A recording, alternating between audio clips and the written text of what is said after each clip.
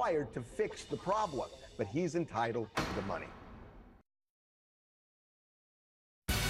Breaking news right now on Kcal 9 News at 4. Now at 4, breaking news. Sky 9 live in Covina, where there's a deadly car crash. Desmond Shaw is live overhead. Desmond, what can you tell us?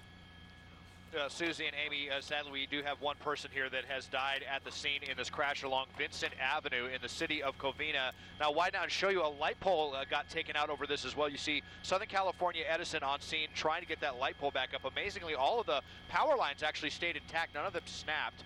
So that's at least some good news as far as the repairs go. But now the investigation involving CHP is whether this person in the vehicle died in the crash, or the thought is that they may have actually had a medical emergency that caused the crash, and that is how, sadly, this person may have died. But the investigation taking place here on Vincent. The only injury, and sadly, that is the person that passed away at the scene from this crash in Covina. Live at Sky 9 overhead, I'm Desmond Shaw. Susie and Amy, back to you in the studio.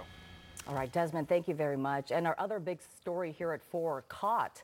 Corona police waste no time tracking down the suspect behind a deadly movie theater shooting. Yeah, that shooting happened at a screening of the latest Purge movie on Monday night. Well, police say witnesses are to thank for leading them to the shooter. This afternoon, Kcal 9's Michelle Geely is live in Corona with more on how they connected Joseph Jimenez to the shooting. Michelle? This was unprovoked, police say. The suspect allegedly surprised these teenagers once the movie was over and shot them both in the head. Now, all 3 of them are from Corona, but they went to different high schools, and there's no evidence that they knew one another.